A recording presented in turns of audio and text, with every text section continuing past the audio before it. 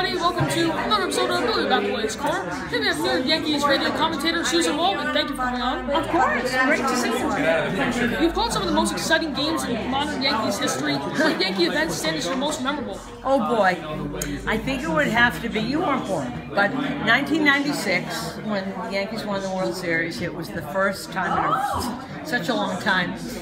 And I was standing with George because I came up to say hello to George in the 7th inning, and he said, "You stay here because this is, we can't change anything." And I was right there when we won, and I got to see the joy on George Steinbrenner's face.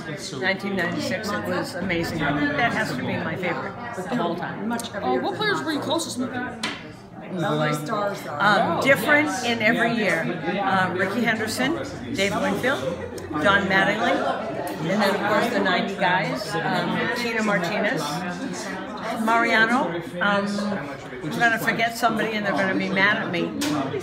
It was very different. Back then we were really a family, and it was tremendous. I think of all, my all-time favorite has to be Don Mattingly. You are a third woman in Major League Baseball history and serve as a full-time color commentator on a regular basis. How difficult was it to break into this male-dominated field? It's really difficult, and really, I'm really the first because the others were like the weather girl. They wanted to get on, and it was kind of a joke. I think I'm really the first one that really has done it every day for all these years. It's very tough. You have to think to yourself, do I have something to contribute that's different from everybody else? And if you do, you just keep going. So it's very tough. It's been very tough. You've been commentating Yankee games for 11 seasons now. What season was your favorite? Oh gosh, this will be number 13. So on the radio, I don't know. I guess it had to be 2009 on the radio because I was the first woman to ever do a World Series game, and it was history, and it was a team that people really didn't expect to win.